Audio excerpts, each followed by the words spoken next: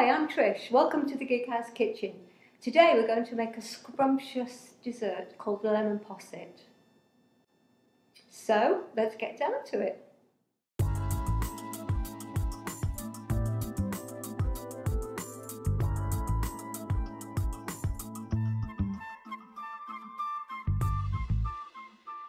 Now, lemon posset is a very old English dessert, so we're going to go way beyond retro today to possibly medieval. However, just because it's a very old dessert doesn't mean it's not delicious. It has 3 ingredients, that's all, and it is incredibly easy to make. I have here 600 ml of double cream, 150 grams of sugar, which sounds like a lot of sugar, and actually it is a lot of sugar, but I have 2 other ingredients here, which are lemons, which probably make you realise why we need such a lot of sugar, because they can be quite tart.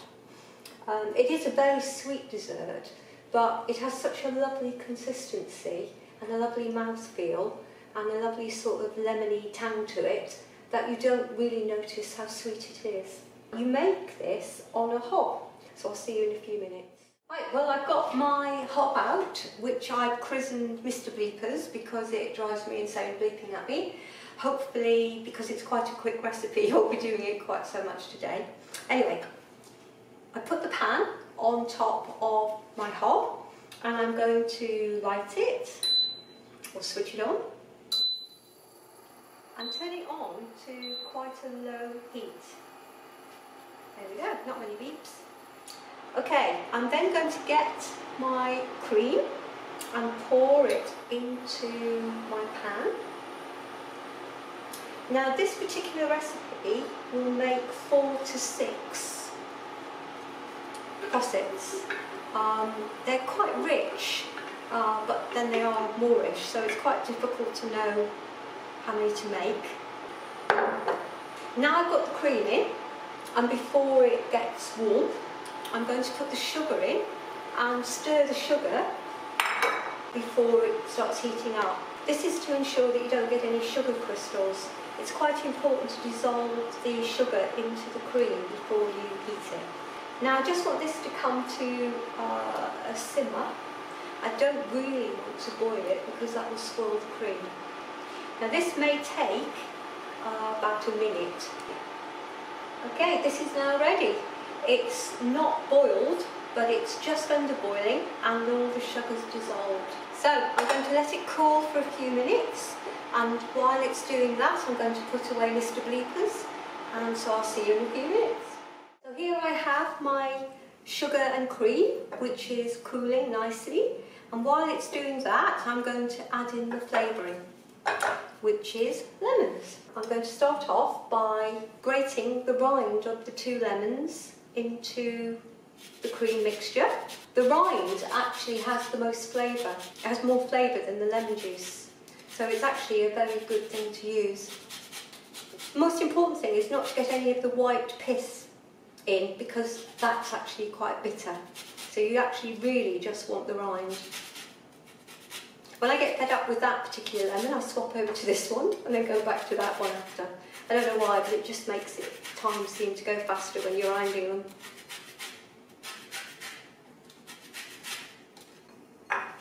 Go back to this one. And I think I've got most of the rind off now. And I haven't dropped the lemon into the mixture yet, which is always a good result for me. I'll give that a little bit of a stir so it can all infuse. And then we're on to the lemon juice. So, if you roll the lemon, it helps with the juicing. Well, that's what I've been told anyway. I haven't actually got any scientific proof for that, but it does possibly work. So there we go.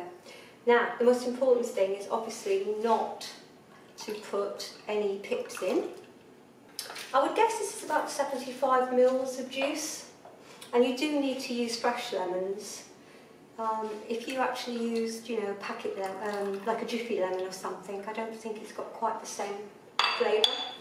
I'm going to give that a little stir. Now, the lemon's juice doesn't just flavour it, but it also thickens it as if by magic, and there we are. thickening already. So we'll put the other one in.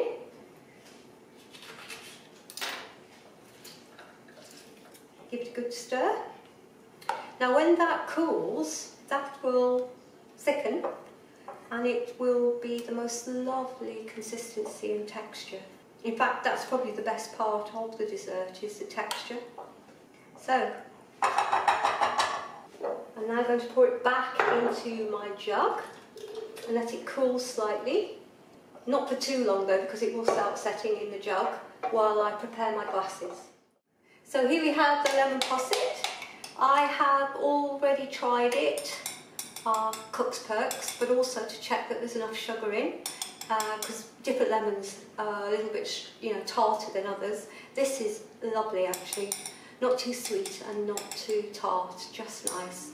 So what I'm going to do now is pour it into my glass dishes.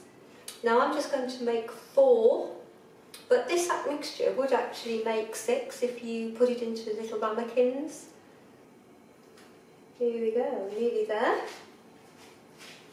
Unfortunately, you can't eat this for about 4 hours, which is going to be really difficult, because if you eat it before it's had about 4 hours chilling in the fridge, you don't get that absolutely gorgeous consistency. It's even better actually if you can manage to leave it overnight. So now I've got the posset in the glasses, I'm going to just sprinkle a little bit of chocolate over the top, just to give it a little bit of colour really. So you could put blueberries or strawberries on, but I think chocolate's actually really nice with the flavour of lemon. So here I have some nice chocolate shortbreads, which you can find how to make on our checkerboard biscuit episode, which will be linked in the left hand corner.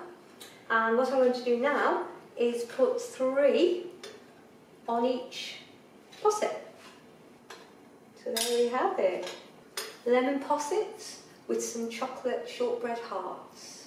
So thank you for joining us. If you enjoyed this episode, please remember to subscribe. See you next time at the Gig House Kitchen. Bye!